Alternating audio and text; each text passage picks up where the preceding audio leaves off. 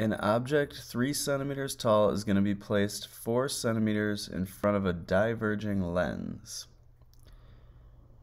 The diverging lens has a focal length of -2 centimeters.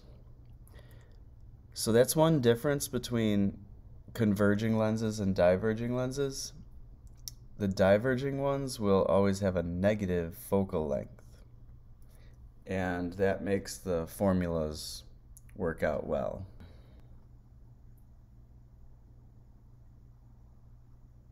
Okay, a diverging lens will bow out at the top and bottom, so it's going to have its narrowest section in the middle.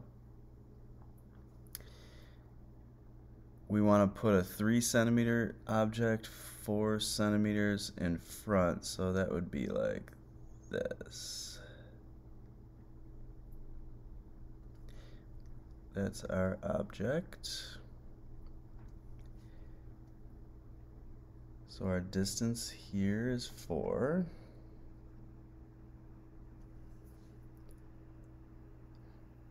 Alright, let's put our focal points down.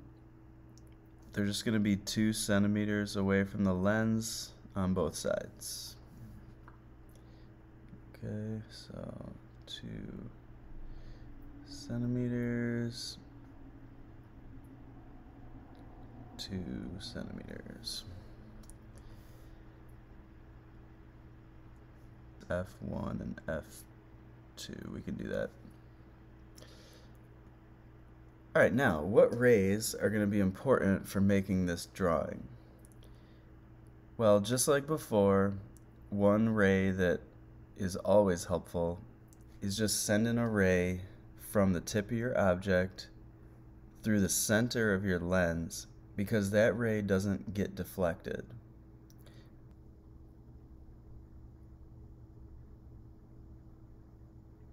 There we go. Alright, that's a start, but we need other rays too. So we can send a ray parallel to the principal axis.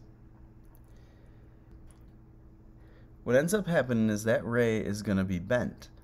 With a converging lens, it was bent through the focal point on the right side, but in this case, what's going to happen is it will bend away. It won't converge, it'll diverge. And to find the angle that it diverges with, you just look at the focal point here and do a construction of a line from the focal point to where your ray hits the lens, and then you just keep that going. That's going to be the direction of the deflection. But that's only if your ray comes in parallel to the principal axis. Alright, now that's really technically all you need to do the construction, because you have an intersection here with those two rays, and now you could argue that this is going to be the image location. Now, is it real or virtual? It is virtual. Now, why again is it virtual? Because that ray that diverges away from the focal point, it never really goes through the point of intersection. It just appears to a person who's looking at it from this side. They would think that the ray came from the image, but it didn't really. It came from the object, and it was bent in such a way as to make it look like it came from the image. It's an upright, virtual image.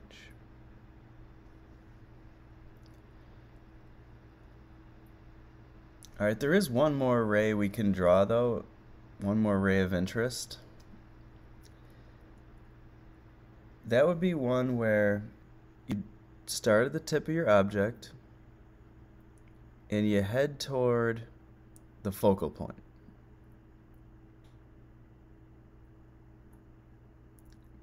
The focal point on the right.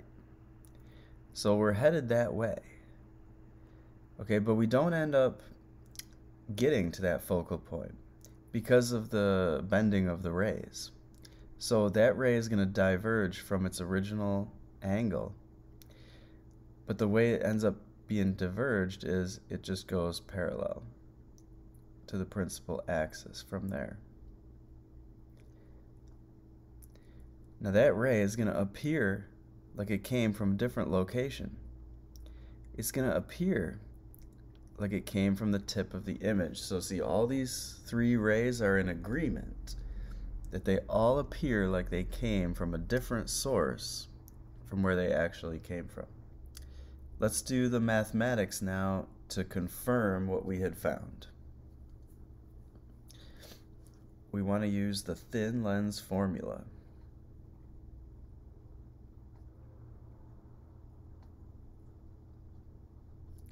Which says 1 over dO plus 1 over di equals 1 over f. Alright, so distance of our object was 4 centimeters.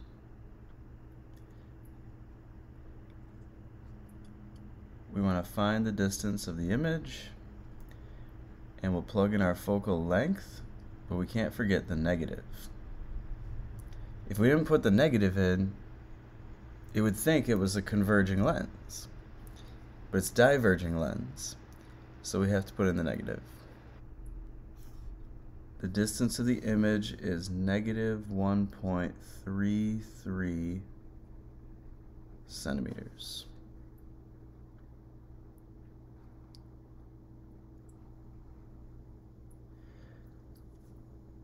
Now, it's important to understand the meaning of the signs in these types of problems. So for a diverging lens, when we get a negative image distance, it's in front of the lens. If you recall, the convention was that the side the object is on is called the front, and then the other side was behind or the back of the lens. So a negative means that the image is going to be on the same side as the object. If we look back at some of our results from the past, that convention was the same.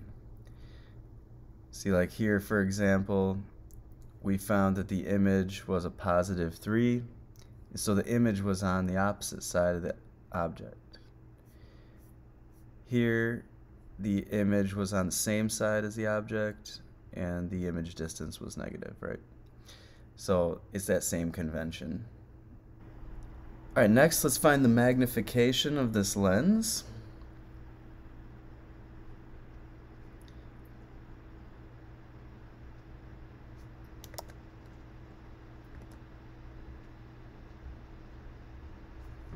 That's our formula for it.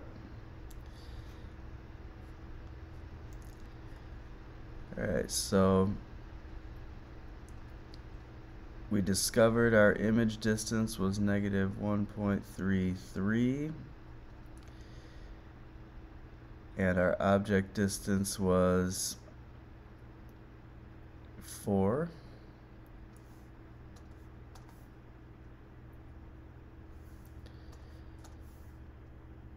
Therefore, our magnification is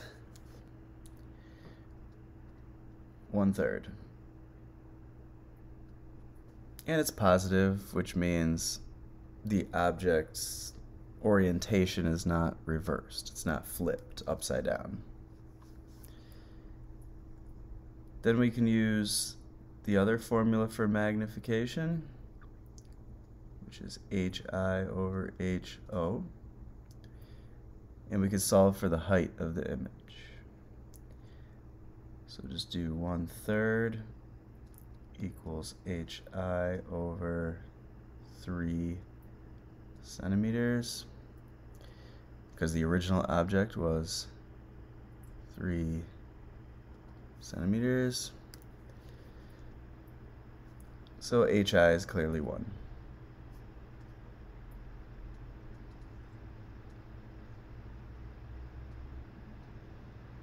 And we just want all that to agree with our picture, which it looks like it does.